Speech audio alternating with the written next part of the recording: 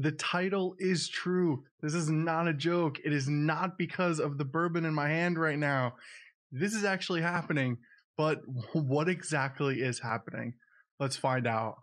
What is going on, everybody? My name is Michael Levan. Thank you so much for joining me today. And yes, the news is true. If you read it on Reddit, Twitter, LinkedIn, anywhere that you get your tech news from, it's true. Kubernetes in the API version 1.20 is dropping Docker runtime support. We're going to get into this because there's a lot of confusion going on that people think that Kubernetes is dropping Docker completely, and that's not the case at all. Docker is actually an entire stack. It's not just a runtime. So first, what I want to do is I want to talk about that runtime thing specifically.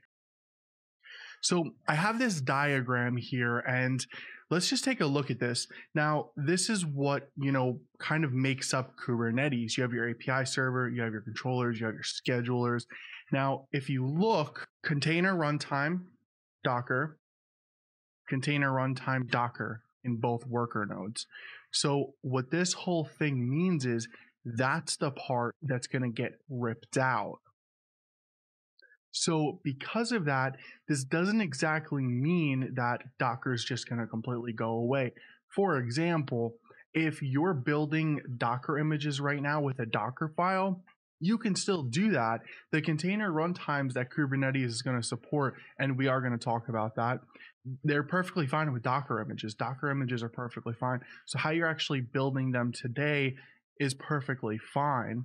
So let's go ahead and look at another architecture diagram of what it kind of looks like without Docker. So this is what things look like without the Docker runtime. You still have etcd, the controller manager, the scheduler, API server, all of that, except you see that little line there that it says CRI and it's pointing to the node. Well, that is the container runtime. That's actually going to be what's replacing the Docker container runtime. So as you can see, not a lot of things are going to change too much from a developer perspective. However you're deploying your applications right now, however you're building them as Docker images, if you're using Docker files, for example, if you're building up those Docker images, shooting them up to Docker Hub's still going to be there, don't worry. If you're shooting them up to any other container registry, and then you're deploying them via a Kubernetes manifest, all of that stuff is still going to stay the same. So with that, let's actually look at what container runtimes Kubernetes is going to end up supporting now. So we have this page here, and this hasn't been updated in the Kubernetes documentation. Let me just zoom in here a little bit. So as we can see, we have containerd and we have CRIO.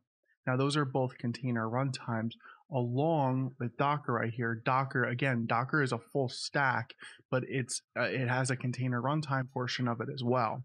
So if you scroll down here, you're going to see a few options. You're going to see a containerd. So if you want to use containerd as a CRI runtime, and then you can see that you can install it on Windows, even with PowerShell, CentOS, or RHEL, Ubuntu. If you scroll down here, you're going to see CRIO. The thing is, to point this out, the reason why Docker, the Docker runtime is not going to be supported is because it's not CRI compliant. So I'm really hoping that Docker is going to come back and do something with this, because if not, it's I don't think it's going to be like a final nail in the coffin, so to speak, but it's also not going to look great. So these are the container runtimes, and if you want to go to this link right here, this is where you can go to take a look at all of the container runtimes that Kubernetes is going to support, specifically containerd and CRIO. Who does this actually affect in this case? Well, as you can see, from like a deployment and a development perspective, it doesn't really affect you at all. Now, who it does affect is the cluster admins, the Kubernetes admins that are spinning up clusters, whether you're doing it in Azure or Amazon or GCP, or you're doing it raw Kubernetes clusters locally. That's who's going to be affected, because you're going to now have to uninstall the Docker container runtime, and you're going to have to install, for example, the CRIO runtime. So because of that, I want to show you real quick on GitHub, really great documentation, on how you can actually go about doing that. So let's look at this link here. Again, I'm going to do a little zoom here, and we can see that this is running CRIO, the container runtime, on a Kubernetes cluster. So right here, right off the bat, we can see switching runtime from Docker to CRIO. And you can scroll down here and you could see things like how to prep kubelet. So the first thing you'll have to do is you'll have to stop kubelet, you'll have to stop Docker.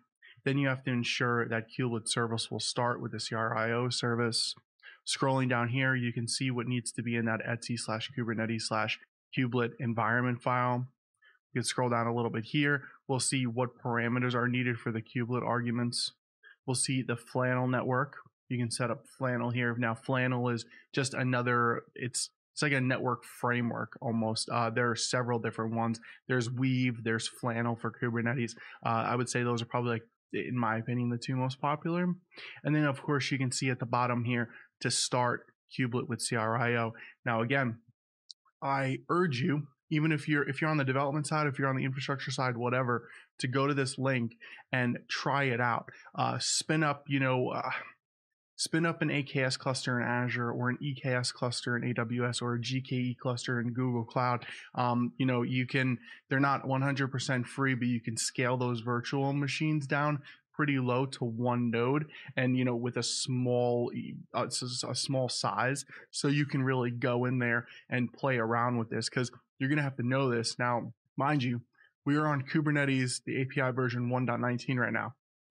1.20 is when this is happening. I don't remember the specific release date.